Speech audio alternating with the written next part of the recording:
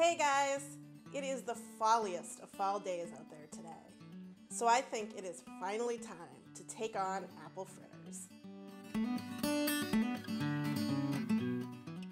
Apple fritters are one of my favorite orders to get at an old-fashioned donut shop. But I've never actually tried making them myself, so I decided let's give it a go.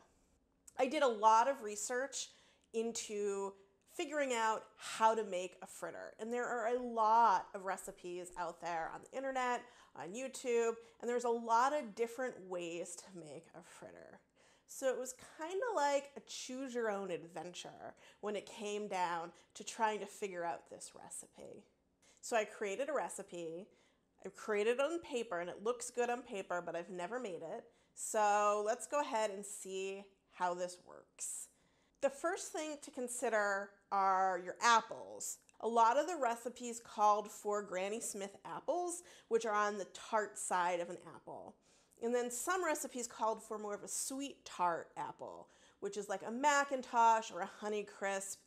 I went with a sweet tart apple because that's the kind of apple I really like to eat, and I want a little bit more sweetness versus tartness in the apple fritter. I have here 3 apples that I chopped into bite-sized pieces. The next thing with the apples that I had to consider is, did I want to add the apples raw or did I want to add them cooked? Now, par cooking the apples also gives us the opportunity to add some extra flavor in.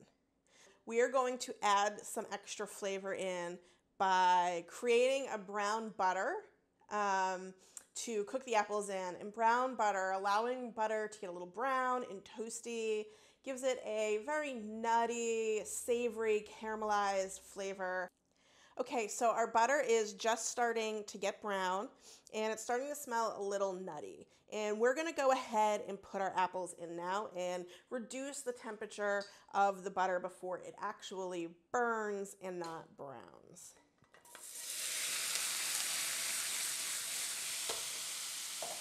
Now we're gonna let these apples cook for just a couple of minutes until they start to get a little soft, and then we're gonna add a couple of more flavor enhancers to these apples. I decided to cook these apples to get extra flavor in here, but also because I don't like apple desserts where the apples aren't fully cooked through. I don't really like a crunchy apple in my apple desserts. So this will hopefully help us have a perfectly cooked apple after it's been fried. All right, now I'm going to add a tablespoon of brown sugar. And I chose brown sugar because I like the extra flavor. The little bit of molasses in the brown sugar gives to the dish, or hopefully gives to the dish, because we actually don't know. I'm also going to add a little bit of booze. I thought maybe a little bit of Applejack would be good, so I'm gonna add an ounce in there to give a little bit of balance on the sweetness. We're just gonna squeeze half of a lemon into this mix. Okay, so we're just gonna let this cook a little bit longer until the liquid evaporates a little bit and it reduces most of the way. All right, so most of our syrup has been evaporated, and this is a nice thick syrup we have going on here. So that was about 2 to 3 minutes, and then maybe 2 minutes when the apples were just in with the butter. So I'm gonna turn this off the heat, and this needs to cool totally before we add it to the batter. So while we're getting the batter together, I'm gonna put this aside so it can cool down. So our next decision on our apple fritter choose your own adventure is if we wanted to go with a yeasted dough or with a quick dough, which is a dough more like pancake batter that uses chemical leavening to get a rise versus yeast. I decided I would just start with the quick batter, and it's pretty easy to throw together. We first start with our dry ingredients, and I have some all-purpose flour here. Into that, we're going to add baking powder, which is our chemical leavener.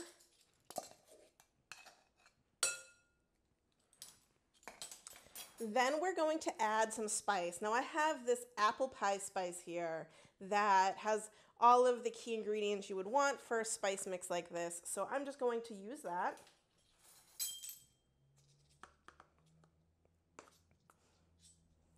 And as always, even sweets need a little bit of salt. So we're going to add just a little bit of salt to this as well.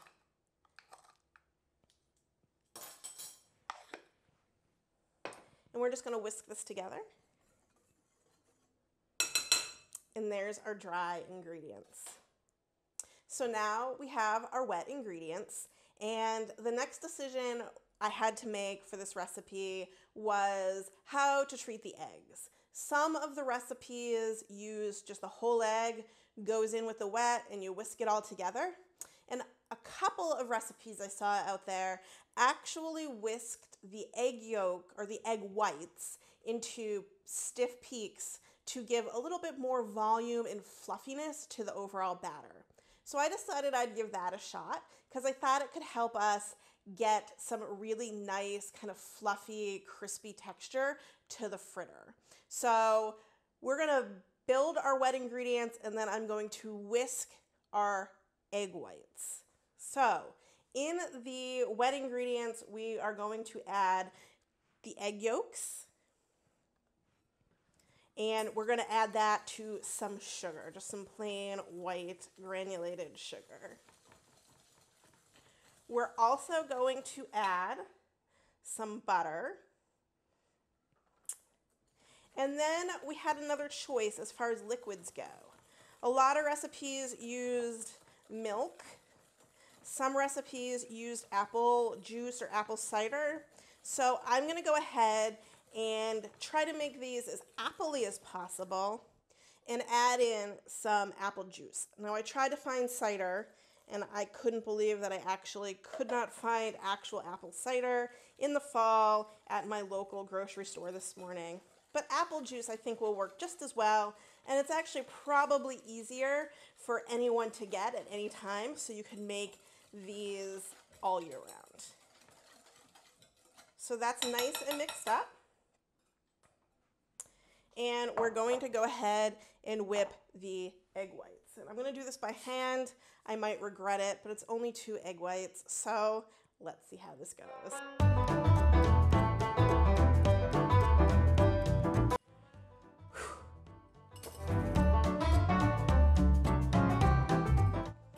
Almost there.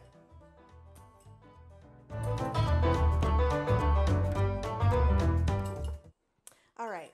So we have a nice medium, soft to medium peak, and I think that will be good for this recipe. A couple of things about this. I probably definitely should have pulled out the hand mixer. If I was going to do this by hand, I should have probably had a bigger bowl. And just one note that these were room temperature egg whites. I took them out of the fridge a bit before we started making this recipe, and that will help with making that will help with whipping the egg whites. So we have our egg whites. Now we just have to pull the batter together. So we're going to go ahead and add our wet ingredients to the dry ingredients and just give this a nice stir. Now this is going to be like pancake style. We want to get most of the flour incorporated, but we don't want to overdo it. So we're just going to stir it until most of the big streaks of flour are gone. And that looks good. Now we're going to add our apples in. And these are cool. And there's a little bit of liquid in this pan, but not very much. So I think that's okay.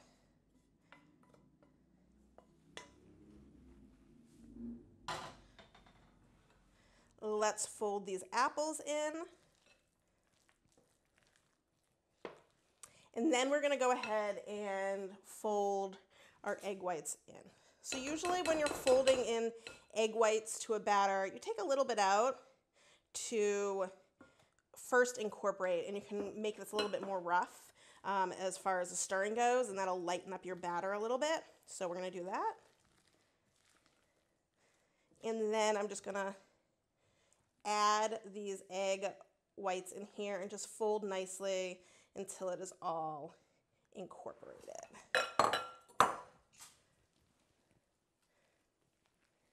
And we're really just looking for a pretty cohesive looking batter. I'm just being as gentle as possible with these egg whites that I just spent all that time whipping. And this is starting to look really good, although I'm not exactly sure what it's supposed to look like, but it looks tasty from my point of view. Okay, so we're just gonna set this aside for a minute, and we are going to get some oil heating up. I'm going to get my cast iron skillet out, put some oil in there, and get that oil up to about 365 degrees to fry these. Okay, our oil is almost up to temperature. It's about 350 right now, and we're looking for about 365. If you don't have a cool laser thermometer like this, you could just use a candy thermometer to take the temperature of your oil. I have about 2 inches of oil in the skillets. So the next step is frying, which is the scariest part, I think. I have my handy disher scoop, which if you're going to do any baking, get these scoops because it makes portioning things so much easier. And we're just going to drop these into our hot oil. Let me just check the temperature one more time.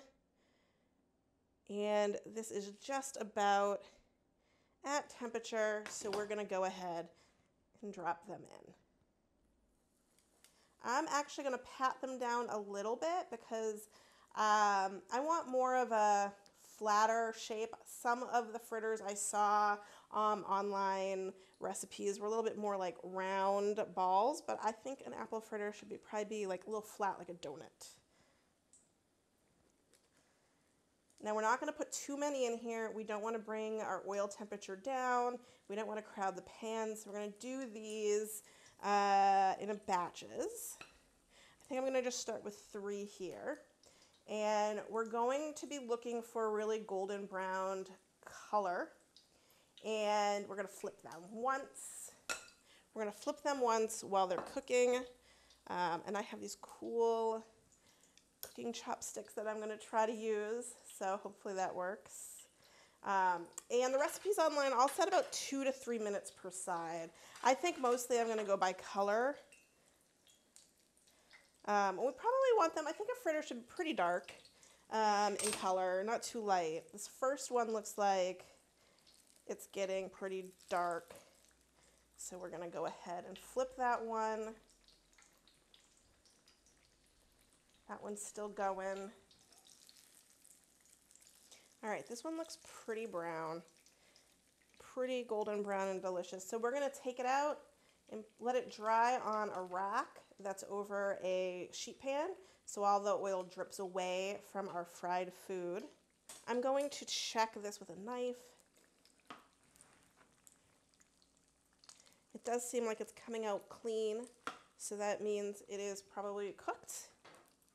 And so I'm just going to fry the rest of these fritters up, and then we will get on to the glaze.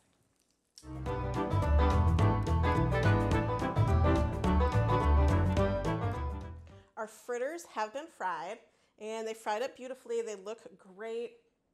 The last thing we want to do is create our glaze. So a good apple fritter has a nice sweet glaze on top. So we are going to make our glaze out of powdered sugar. I'm going to add a little bit of this chai spice. It smells so delicious, and I thought it would give it a little bit of a unique flair to our apple fritters. This is just a mix of a bunch of different spices that you would find in chai. And then I'm going to add a little bit of vanilla extract.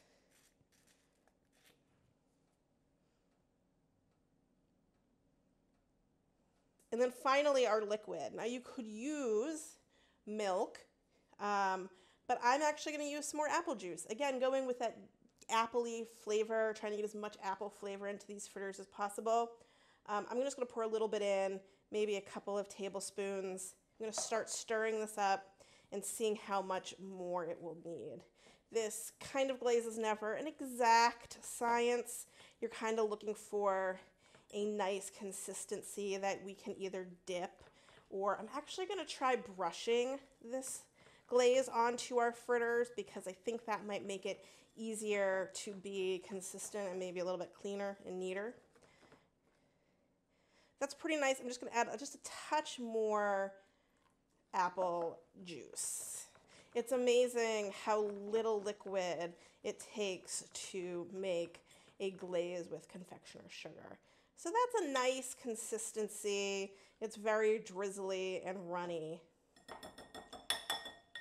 Now we let these cool for a minute, but we don't want to let them cool too far because we want some of this glaze to melt right in to our fritters. And I like a little bit of a heavy glaze, so that's what I'm going to do here. You could drizzle it if you wanted, and like I said, you could dip. But I like how this is working out, actually. This is neat and clean and gets a lot of good coverage. And I'm going to glaze all of these. I'm going to flip them, and I think I'm going to do glaze on both sides because I just feel like you can never have enough glaze on a donut like this. And then we will get into tasting.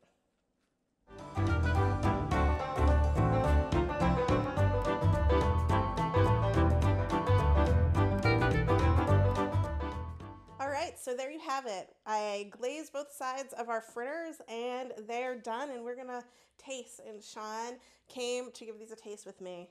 So let's go with this one. Let's see if we can just. Looks good. They're very nice and shiny.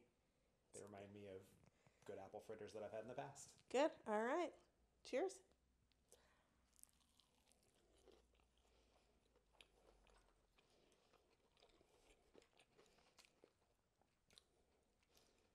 What do you think? Really good. The outside's nice and crispy, and the apples are a nice texture, and they have a nice spice to them. So I like them. What do you think? I think they're good. I think cooking the apples a little bit beforehand really definitely made sure that the apples get totally cooked. They're nice and fluffy on the inside and crispy on the outside, and the glaze is really tasty. So I'd call this a success. What do you think? Thumbs up from me. All right. Got this Sean thumbs up approval. All right, guys, if you liked this video, please give that a thumbs up and click subscribe and that little bell button to be alerted when I launch new videos. Thanks so much for watching.